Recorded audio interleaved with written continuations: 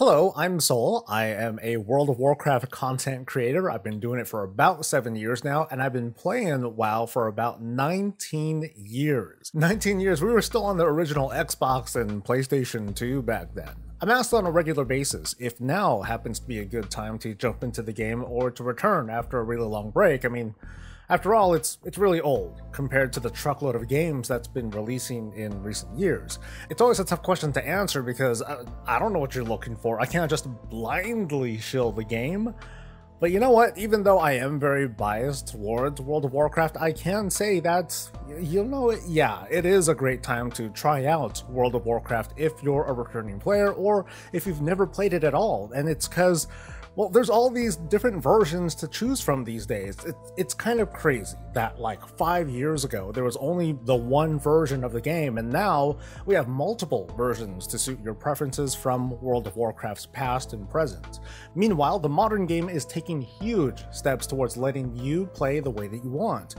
Now, maybe this sounds intimidating. I'm going to help introduce you to what World of Warcraft is all about these days, and then you can decide for yourself if it's worth checking out. We're going to start kind of in order with the classic era of World of Warcraft, a recreation of WoW's releases that tries to stay fairly faithful to the original release. Right now it's on Wrath of the Lich King, that was WoW's second expansion back in 2007 or so, with the re-release of the Cataclysm expansion to come sometime next year. So you can hop on board as if it was about 15 years ago and expect similar gameplay even though it's filled with today's players and skill level. It's a great spot to jump into for the nostalgia, or if you just want to get an idea of how World of Warcraft played back then. The current hotness though are some of Classic's newer game modes, and we're going to start with Hardcore.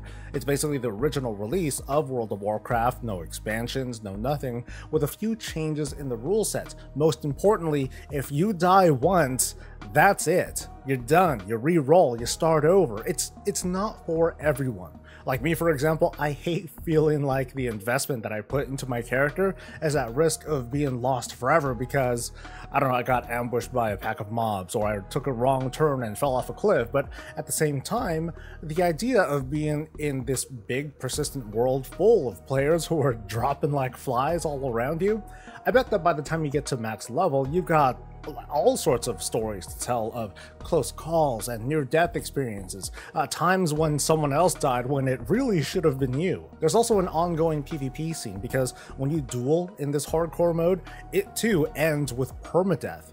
Now personally, I'd rather be a spectator than a participant, although knowing that your skill and your luck, it ended hours of someone else's efforts at developing their character, kind of brings a certain thrill, right? Now, even though hardcore isn't for me, I think it's one of WoW's strongest offerings right now because it's such a departure from traditional World of Warcraft or MMO gameplay, because you can die, and when you do, it's over. When a bunch of folks who don't know each other happen to be exploring a cave together, if things go sideways, yeah, you could let that one person die, but the situation could easily snowball and you might get caught up in it. It makes that sense of community feel natural, where in the other versions of WoW, death is just more or less an inconvenience. Now, that doesn't make hardcore better or worse, just very different. Before we continue, it's time to thank the sponsor of today's video, Ridge, who make minimalist wallets and accessories that last. They've got a killer sale going on until December 20th with up to 30% off site-wide. Check out ridge.com/soul and check out the 30+ colors they've got available and their newest colors that come in a ceramic powder. Now, they call it that, but to me, these are the colors of Bastion. Light, subtle colors that give it a vibe that's like a breath of fresh air until you slip it into your pocket and then it's just there now. And they're easy to use and force you to stop holding crap in your wallet. They're AirTag attachments to make sure you never ever lose it. And you can try these things out for 99 days. It's plenty of time to pick up one for the holidays, and if they don't want it, they'll return it or keep it. Maybe that was your master plan. Also get a chance to win a massive bundle of product worth $4,000, no purchase necessary. So join the 3 million customers who've been enjoying these accessories. These are truly awesome. Ridge.com/soul, sales end December 20th. There's another classic game mode called Season of Discovery, and that just released very recently. Once again, this takes place in WoW's original vanilla era, but with a few more twists. First is that the game is going to slowly open up, phase by phase. So right now, we're in phase 1, and the max level cap is 25. It keeps the players at this level band, and so people are just hanging out in regions and dungeons that are at that level. There are also these runes. They're basically abilities that you can obtain, and many of these are not from vanilla WoW, but they're from later expansions like Wrath of the Lich King. So it's kind of like bringing the future into the past, which is now the present, but well, whatever. And these abilities let classes do things that they can't do anywhere else, like a mage who's typically a damage dealer that can now heal, or a warlock, also a caster class that can become a tank by turning into a demon. It's pretty great. Finding these runes is the big reason why this is called a Season of Discovery, or, well, I guess you could ask around for a guide or a walkthrough. But the idea here is to add a little bit of spice to the gameplay, make that journey feel different and with challenges to match. Right now there's a level 25 raid when usually raids come at max level, and in later phases we can expect more dungeons to farm and runes to find and raids to conquer. So I'd say dive into here if you want to get into like the current trending thing. The lower max level, it is a bit more welcoming. It doesn't feel like you're falling behind right now. There is no hardcore version, but there are regular and PvP servers for a bit more thrill, and it's a lot of fun. It's simple and easy to get into. Of course, I have to talk about the actual 19-year-old game that is the modern or the mainline or the retail version of World of Warcraft, choose your namesake. And I'll be taking more time talking about this because this is not the narrow or focused offering that is the classic era, but it's like all of World of Warcraft history, the complete offering.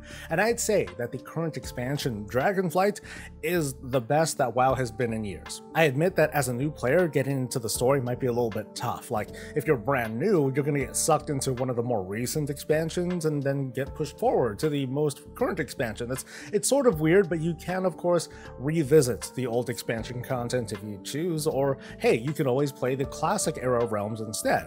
As you'd expect, after almost 20 years, today's World of Warcraft feels super different with all sorts of quality of life changes and enhancements. There are technical improvements, there are way more available races to play and classes to check out. There have been big changes though, especially with this current expansion. The most obvious one is that it's got a really big world with tall peaks and deep chasms. It's so deep that they pretty much put an underground zone, and that's really big too. They had to create a whole new flying system to get through these areas, and to me, that's one of the biggest pluses in the game. This feeling of naturally flying through an open space, having to kind of monitor your speed, watch where you're going, and it really sets the mood once you land and you realize that you're on a pretty tiny part of the map.